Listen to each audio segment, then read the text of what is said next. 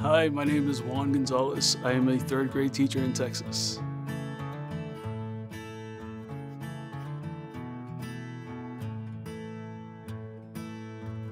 A lot of people don't know is that teachers, while we do have our summer break, we're also required to go to professional development.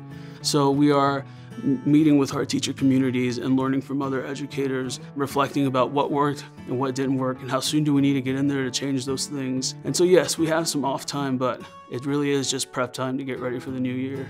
The first day of school is just always exciting because it's the same butterfly feelings that you remember having on your first day of school.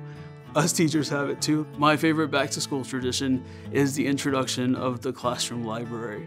I always start the school year by standing on a chair and announcing my love for books. Guys, this place is really important to me. This is where you're gonna find books that you're excited about. Let me show you why it's so cool and why it's so important. I always thought about the great teachers that I had, the teachers that I fell in love with. I remember them because they impacted me, so what did they do that I could do to do the same for the kids that I have?